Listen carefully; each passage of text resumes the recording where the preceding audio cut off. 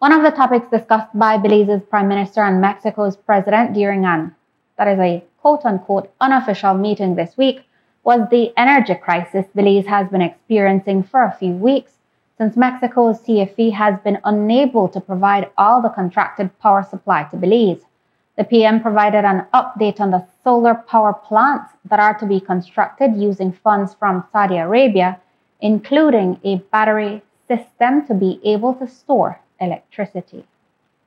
We get along very well and hoping to see if he can help us to stop the load shedding in Belize. But I think that Mr. Mencia has rightly pointed out, this is something that the seed was planted 10 years ago, and the previous government did nothing. We have been doing something. We have managed to convince the Saudis to lend us $72 million to do a 60 megawatt solar plant. But this is not something that, okay, it's here $72 million, nobody gives that US. There's a whole process we have to go. It's a huge bureaucracy that the Saudis have. And so we've been working with them and one of the Saudi company that will be able to come in to build the first 20. What Mr. Mencias explained to us, he says, listen, the grid as it is can't hold a 60 megawatt plant all in one spot. So we need to break it up in 320 megawatts plants. So the first one is going to be built by Bomba. And from what the reports I got, we expect that that's supposed to be commissioned by July, August of next year. We have been working with the World Bank. We were borrowing about $100 million to be able to set up a battery bank.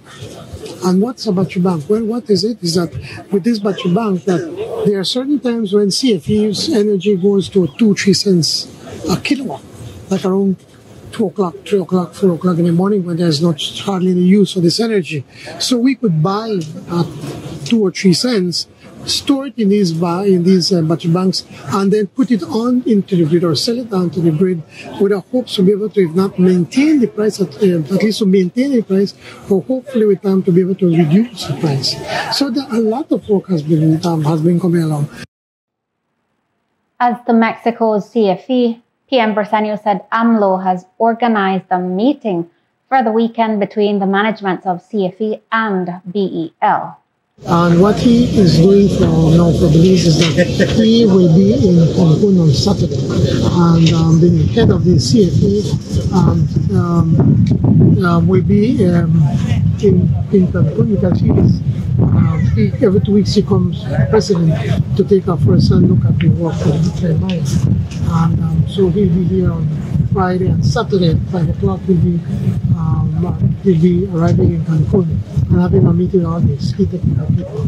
We'll be arranging a meeting with me, and I've already invited BL to join me to meet with the people from city to see what we can do to be able to put out the rollouts of the Blackouts.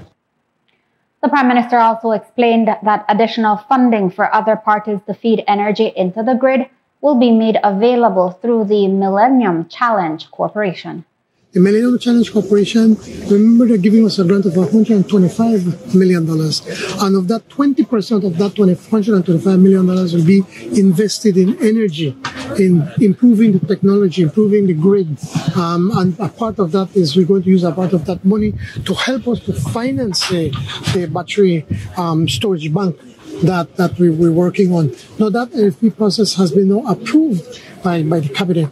Now that is in place, now anybody that has a good business plan that can show that they have access to the technology and that can show access they have access to the funding, they can come in and put their bid to be able to produce energy for the plant. During his interview on Wednesday, the Prime Minister was asked if he believes that BEL has failed the country the last few weeks due to its inability to supply sufficient energy to the country.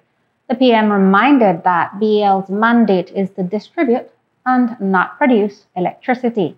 He said it's the system that's at fault and that it will be addressed. He also explained that purchasing power from Mexico is cheaper than relying on the gas turbines that are being prepared to be used in Belize City and San Pedro. The Prime Minister also admitted the adverse effects the power outages have had on many sectors. Not necessarily, and I say this because BEL's mandate is transmission and distribution. And I know that the minister is trying to also do energy to produce energy, but that's not their mandate. What has failed is the process previously in the previous government with the PUC, and I know that PUC and the BEL have always been having this struggle. And my message to both of them have been, listen, we have to stop this foolishness, and we need to be able to work together. And I mean, as the CEO of BEL has explained, we have 2 engines that are going to be commissioned. One's supposed to be this week, which is about 30 megawatts. And once we do that, then we could be able to then unfortunately we have about 21 megawatts. There's a radio station in San Pedro that should be commissioned by the end of the month. Once we have that, that will give us a capacity of about 51 megawatts of electricity. It means then that if CFE would need to cut the leads, these generators could take over without anybody losing electricity.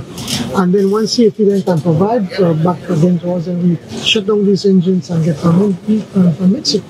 I know some people say, well, why will you buy from the Mexicans? Well, we buy from the Mexicans because it is cheaper than using the diesel engines. So we have a plan.